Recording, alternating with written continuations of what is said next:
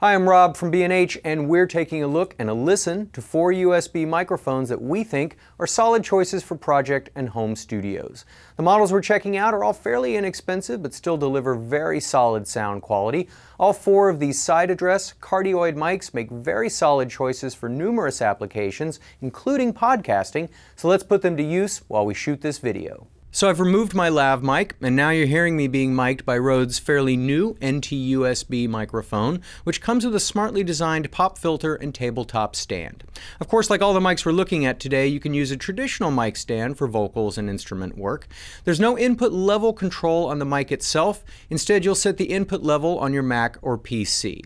If you monitor yourself through a computer when using a USB mic, the processing time introduces a delay, which can affect your timing. So like most of the mics we're checking out today, the NT-USB has a headphone jack for latency-free monitoring, and these dials on the side control the headphone volume level and the blend of the mic and the music from your computer.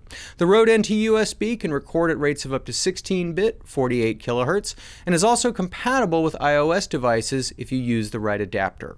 Next up, we're listening to the Audio-Technica AT2020USB+. This is a very solid mic with similar controls to the RØDE, headphone jack with volume and monitor blend dials.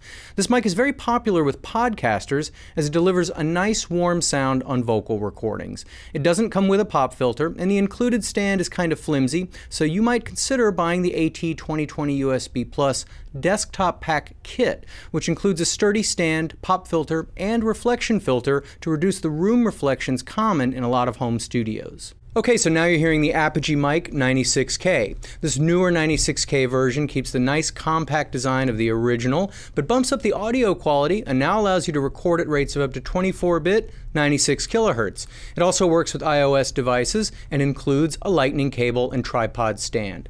The 96K version of the Apogee MiC still does not have a headphone jack for latency-free monitoring though, so you may have to experiment with the buffer setting on your computer to get it low enough to minimize the latency without causing audio problems. The final mic you're hearing now is the X1 USB from SE Electronics. The X1 USB still has the same 1-inch gold spluttered diaphragm from the XLR version and features a true condenser element rather than the electret condenser element common to most USB microphones.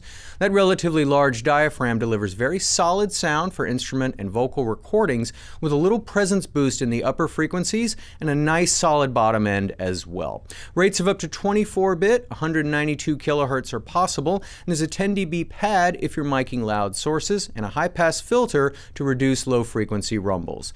The X1 USB does not come with a stand, but a standard mic stand mount is included. So if you're looking for a solid but inexpensive USB microphone, consider putting one of these models on your wish list.